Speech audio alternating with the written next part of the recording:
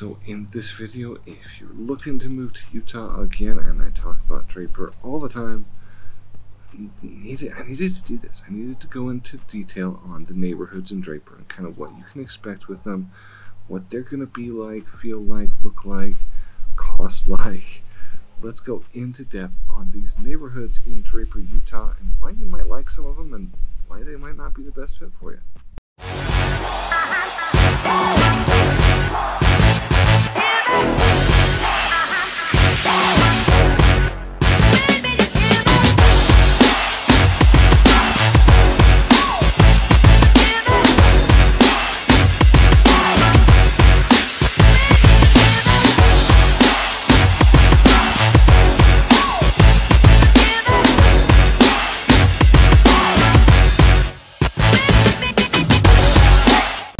What's up? Again, in this video I want to give you an idea of these neighborhoods in Draper, but first, before I do, if you're looking to move to Utah, give me a like on this video, smash that subscribe button, and you know, I am a licensed realtor here in the state of Utah, and I love helping people come out this way. It's a lot more fun than just making the videos, I'll be honest. These are fun, and I like being creative, but I love sharing Utah with anybody coming out this way. Wonderful, wonderful place. So, if you are moving out this way, definitely hit hit those buttons, but give me a call.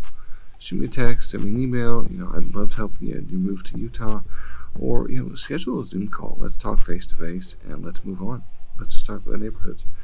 So I'm going to start up the mountain and work my way down Suncrest. So Suncrest is a neighborhood basically on the top of Draper. You're up on top of the mountain. You are split in half up there with county lines. You're kind of split between Utah County and Salt Lake County, and that can bring headaches in and of itself. Different tax rates, you know, all sorts of just frustrating points.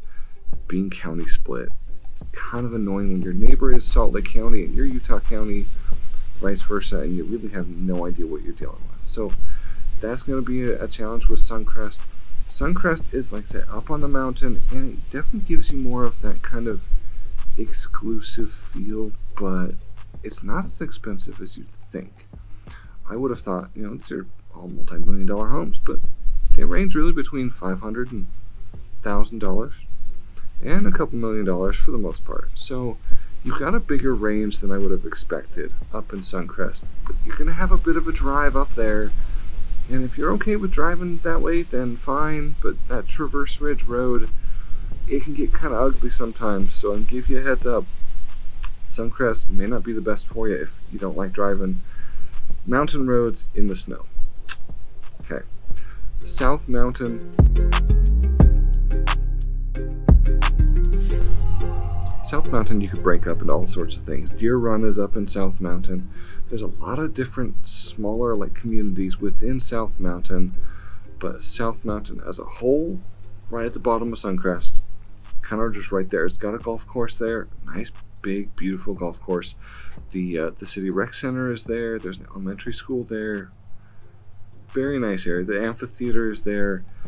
I will say though that the roads in the Deer Run South Mountain area are really narrow, and I hate narrow roads. So if you don't mind having to wait for cars to kind of finagle their way through each other, then you know, that might be okay. But South Mountain might be a headache otherwise.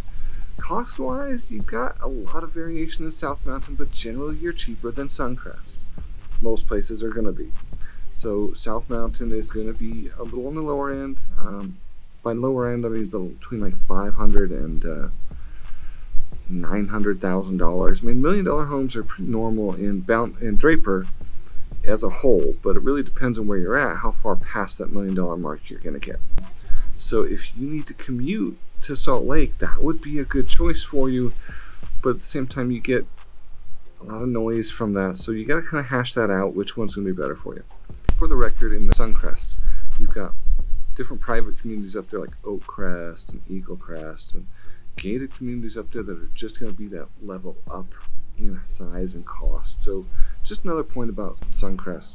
Yeah, that area. Okay, let's talk about Chandler. Chandler Point specifically, that's right on bench side of South Mountain. So to give you kind of a reference point, that is halfway up the mountain, looking over the Salt Lake Valley. It's not all the way up like Suncrest is, and they're generally not going to be as expensive. They're going to be comparable normally with that South Mountain range. It's really similar, basically just a street, Traverse Mountain Road basically splits those two areas in half. Chandler Point is where, if you go far enough up it, that's where you'll hit Steep Mountain Park. You'll also hit the park where they do a lot of the paragliding and all of that. It's up that way. Very, very popular. People go there all the time, and most of the year to do it. You get these incredible thermal pockets there, and so they do a lot of that paragliding basically off that mountainside.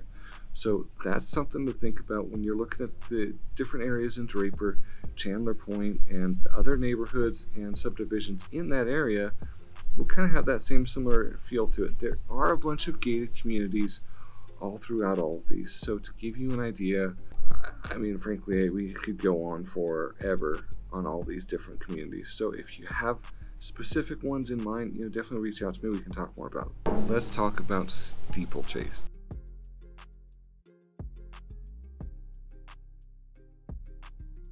I haven't seen Steeplechase talked about before, so it definitely needs to be talked about. Steeplechase it's kind of in its own little pocket. It's kind of contained within itself, but Steeplechase is where you'll find a lot of these bigger homes. Basically, it takes you all the way up towards the Draper Temple for the LDS Church. That will be Steeplechase. I mean, if you think about it, the steeples, you're looking at it, so you're chasing the steeple. Makes sense. But Steeplechase has a lot of bigger homes. It has a really nice feel to it, where the main streets have a walking path, dedicated walking path in between each lane, each driving lane. So it separates that off nicely. It had a really cool feel to Steeplechase. And as you get further up, you get into a separate section of Steeplechase where the homes just blow up in size. They get infinitely bigger. This is where you're going to find multi-million-dollar homes. One area in Draper where you'll find these multi-million-dollar homes, and I'm talking 8, 9, 10, 12,000 square foot homes or bigger. And a lot of these homes, I looked at one earlier today that was 9,500 square feet. It was only 6 bedrooms, so they're massive bedrooms, lots of hangout places, family rooms, theater rooms in these homes, gyms. That's what you can kind of expect on this top end of Steeplechase, and even a little bit further into it, the bottom end. But for the most part, that's going to be one of those zones where if you want that more mansion-like feel, Steeplechase, and especially that top portion of it, which I can't recall. I can't recall what it's called, but I will show you those clips, and that's going to be an area where you'll find a good fit for that niche.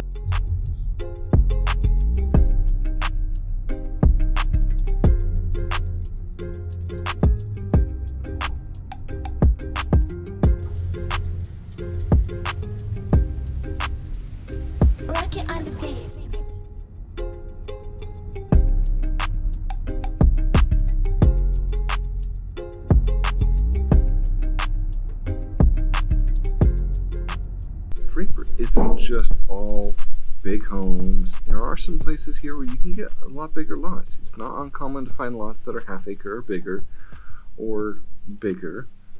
It really just depends on what you're looking at, but the use of that lot is something that I harp on all the time, that you're going to have to measure out. I mean, if you're a 12,000 square foot house, a half acre lot is not that big. So you're going to have to kind of think about that one. But as in regards to Draper's not just cookie cutter, big homes, expensive homes, right? If you go down to areas like the Whedon area, what's it specifically called? Whedon Preserve, Whedon Farms, down there in that Whedon zone. It used to be an old farm, like a lot of Draper was, and it's very much lots of townhomes and single family homes that are very close together. This is where you'll find things under $700,000, $600,000, underneath there. 4 to 7 is probably a good estimate for that area. Townhomes are going to be cheaper, probably in the 3s, But that's going to be an area where if you want more of that like urban feel, but you want to be a little bit away, that's going to be a good area for you. The Whedon Farms, Whedon Preserve, whatever they're calling it these days. Okay, so that Whedon Farms has a nice park there to it, very historic, a nice little monument to there. And lots of hiking paths and biking trails, which you see all over Draper. You see it all up and down throughout the city, and especially as you get further up into that Traverse Mountain Ridge area. South Mountain, Traverse, Suncrest, lots of hiking and biking paths, gorgeous views. So that's another point to bring up. If you want more of a mountain view, you're going to need to go further up, it makes sense, or up towards Hidden Valley where I'm at now, or any of these numbers of areas is where you're going to want to be for more of that mountain view that a lot of people come here for. It's going to be in those areas. If you're like the Whedon area, that's just basically just urban, suburban city. Like your views are going to be I-15 and the Salt Lake Valley. So weigh that out, whichever one is best for you. This is meant to kind of give you just an overview of what these are like, kind of cost of homes, feel of the area, all of that. If this has helped you in any way, again, and you're looking to move out here, reach out to me. My number's down here. I am the one that answers the phone. I am the one that answers the emails. I am the one you'll talk to if you book a Zoom call. So all of those things, I am the one you'd be talking to, and I love answering these phone calls. Until next time, guys, catch you later.